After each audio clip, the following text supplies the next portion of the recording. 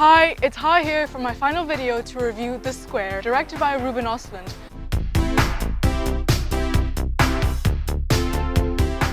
What are the biggest challenges in running a museum? We're a museum of modern and contemporary art, so we need to present art that is the art of today, art that is absolutely cutting edge, and the competition is fierce.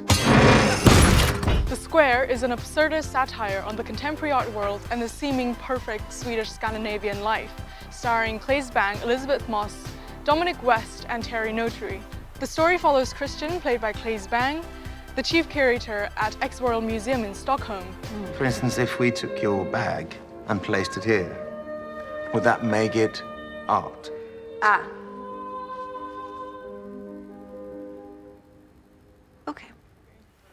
The first encounter between him and journalist Anne is incredibly awkward and is made even more so when her questions almost mock the greater meaning behind a lot of contemporary art, and especially the ones exhibited in his museum. The titular Square is a work by artist/sociologist Lola Arias, and she claims it to be a sanctuary of trust and caring. Within it, we all share equal rights and obligations. The Square itself and its ethos is a main facilitator for a lot of the events in the film, but doesn't form a core part of the story itself.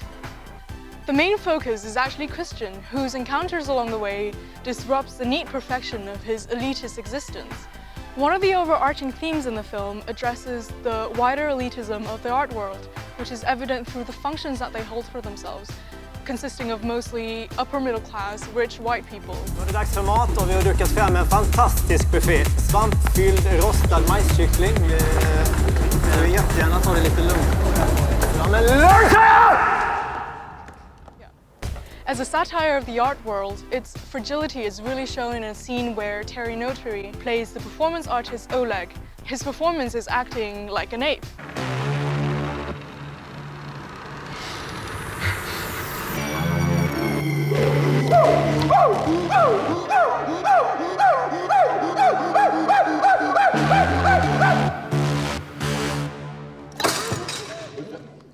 At a dinner party scene, without giving away too many spoilers, the film addresses how we need to suppress our primal carnal nature in order to maintain the social standard, but also that our apathy and indifference are more important to us than helping other people.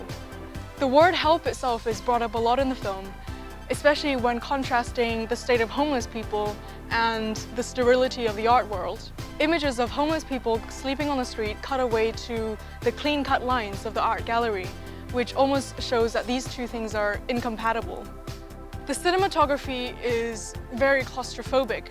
The camera is static and it directs the audience's eye gaze towards the center focus point, with the main character never veering too far from that point.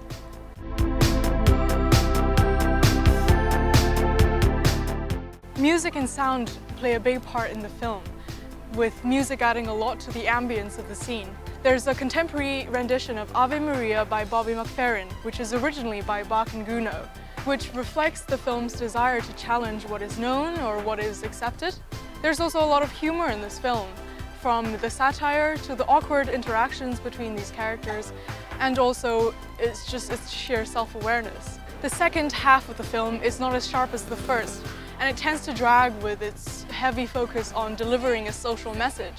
However, the social message, the satire, and the highly stylized nature of this film means that there's almost too much to focus on at once, and I leave the theatre not really knowing what the film was trying to address as a whole.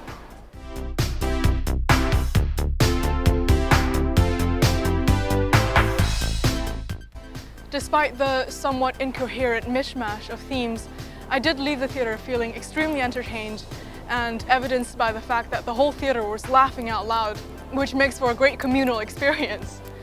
The film is highly ambitious, and I do feel that there is a huge lack of films that address the complacency of the art world or challenge what is accepted as the norm.